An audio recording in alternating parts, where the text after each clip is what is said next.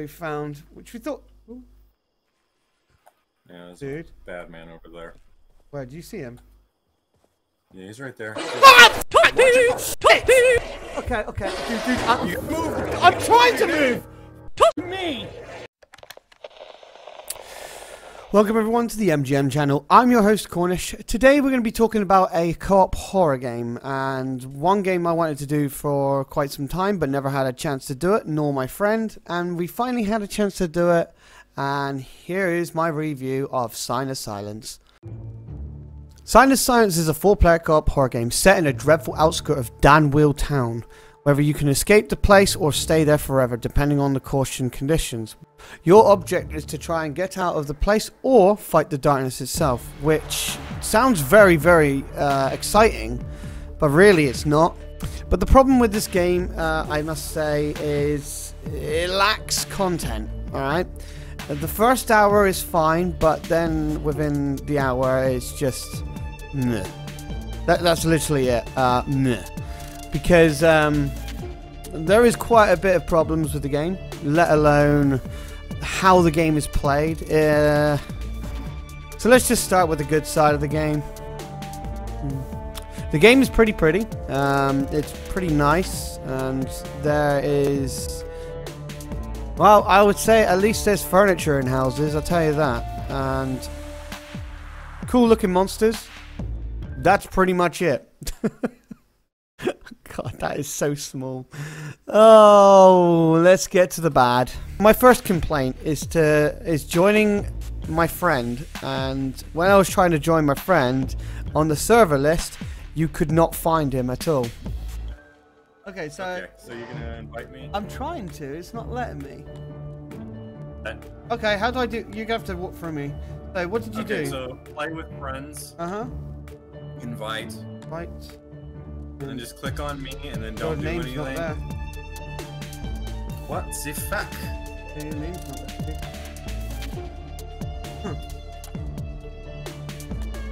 Weird. But the way we worked it around, he sent me the invite, and I joined, and he saw me in the lobby, so that kind of works, I guess.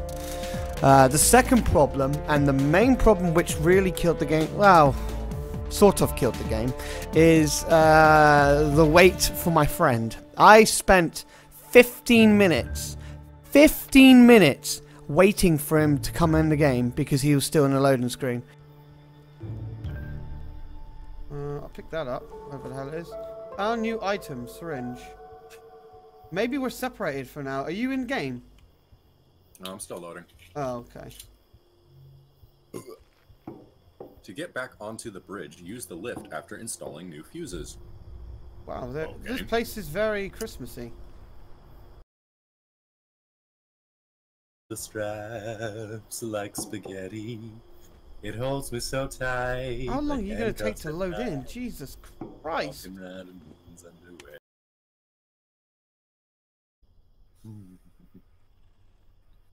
Voice acting? Yeah. You know, video games like. You should. There we go. You're live. Probably. It's not even, his connection's perfect, so it's got nothing to do with that.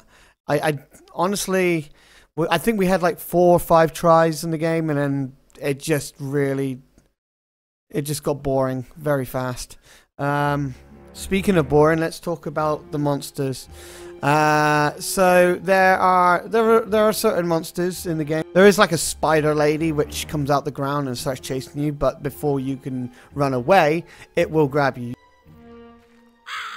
Hey, you're... What?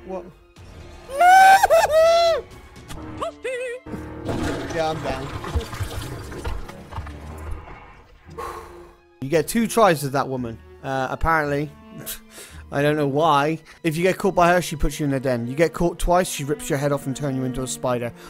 Why? I don't know. Again. Another monster is called Skinny. That's what they call it, Skinny. And I have a lot to say about that thing, because it's the most annoying thing in the game. And it's just horrible. Tall boy, we only found him once, and he also makes noises, so the spider can get attracted. And then we got these weird cultist people which just walk around moping, really. I wanna stress this I can't stress this enough. Skinny is the most broken thing in the game. Really is. There is something in there we need.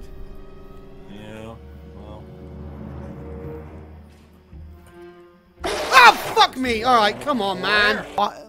If you're trying to get to one area to another and he's in your path, there is no way you're getting out of that, honestly. There is no way at all without getting hurt or making noise, which makes the spider come out, and it's just tedious. It really is. The first time it scared the hell out of me, but yeah, it just got really boring. And that's the thing that can kill you in one hit as well sometimes. Honestly, it's not even recommended for 2 players, nor 1 player. Maybe 3. But the fact that when you're walking around, you do see maps, which is nice, but it's just so empty. Honestly, all there is a diary, a flare, maybe like a syringe to revive dead people, not when they're a spider.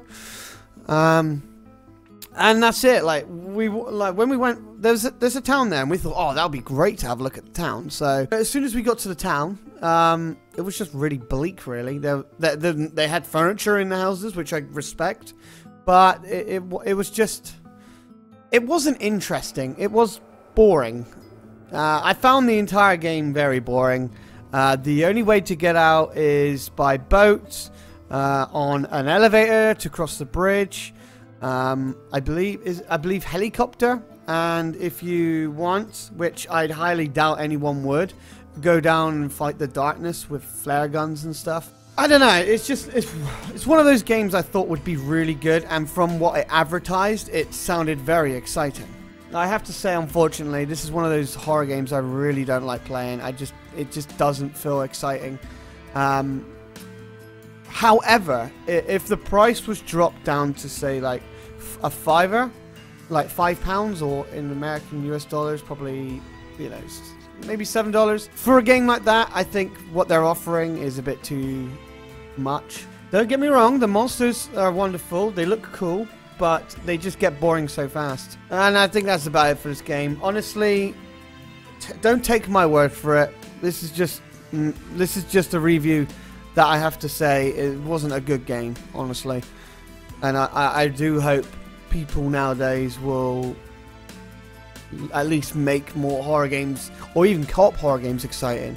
If I would highly recommend a game for you, that would be the Blackout Club. Now that is more fun. I'm gonna get around to that review at some point. But without further ado, don't forget to subscribe to the MGN channel. All my links for my Twitch, YouTube are down below. Feel free to come and subscribe, or come and check me out on Twitch. And yeah, that's the review. I'm sorry I can't give you any more joy in this game, but that's that. You take care and have a wonderful day. Alright, I want my money back. Toasty! Toasty! That game. What the hell? Oh, the game's frozen. Oh, really? It won't even let me leave. Alright, honestly, we tried our luck on that game. And I will say it wasn't the greatest, okay? It's the single game mode. It's Escape from the game. It's just one of those, like... Okay, how much did you pay? Oh, okay. What do you think it should cost? I'm gonna say $5. If you get what I mean. There's no... wow, interesting bits. At least Stay Close had that kind of interesting thing. You had a quest to go on. Yeah, and they kind of want to emphasize like stealth or whatever. They seem like they wanted to, but I don't know. Like it's like it was a broken mess, that stealth. It just wasn't good. Yeah, it was a proper broken mess.